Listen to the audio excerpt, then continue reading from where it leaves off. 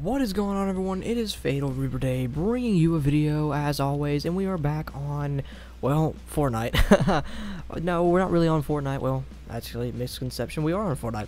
So what we're doing here today is a test on the, as you saw, my setup with an RTX 2070 Super. And before we continue, guys, be sure to hit that like button and subscribe as always, and let's jump into this video.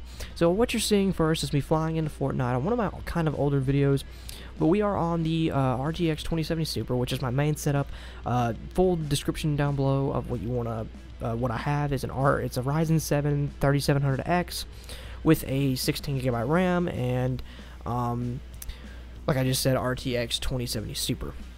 So with that being said, that is going to be the main setup we're going to be tying this against, and we'll be in the next segment here in just a little bit, and it will be of the HP Pavilion gaming laptop. And in this video, particular for the HP Pavilion, we have 8GB RAM, GTX 1650, and an i5 9300 CPU.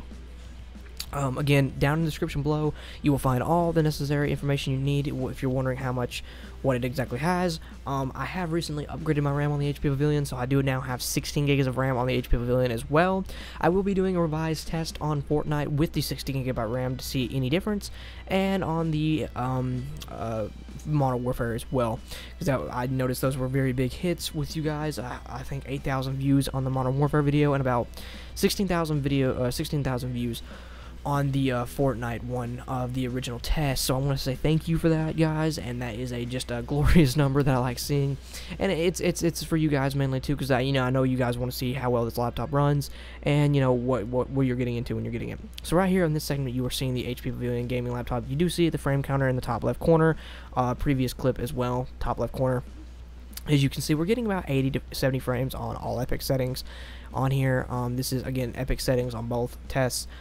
You can change the settings, and I do have more videos on different settings for both variants if you want to go check down the link in the description down below, or not link down in the description below, the channel, my channel. I do have a bunch of playlists, so if you want to go check those out, you can see the full videos, and I will try to link the videos actually in the links down below as well.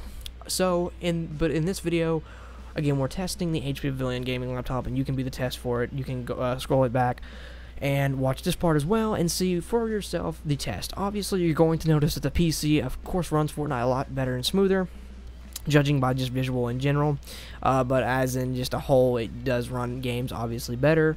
But that's just kind of my test on the HP Pavilion gaming laptop versus computer, so you could basically see what you're getting into if you were to buy this laptop opposed to a game PC. Now let me go ahead and go over prices. The HP Pavilion is on sale most places for about $500, give or take, $500 to $600. You can find it on sale. That's on sale. But for the most price, you're gonna pay anywhere from $600 to $800 for the HP Pavilion gaming laptop. And my PC setup that you just saw was about $1,300, give or take. We're right about there to build the whole thing. So if you're looking to do that, that's how much you're probably gonna spend, and probably more now. Prices are up on graphics cards and processors and CPUs. Or that's the same thing, CPU, and power supplies. A lot of they're in high demand now, so it would be probably harder to get those, and you would have to pay more. That being said, those are the comparisons between those. If you guys have any questions, feel free to leave me a comment down below. I'll get to you as quickly as possible. And guys, as always, hit that like button and subscribe, and I'll see you guys in the next video. Thanks for watching.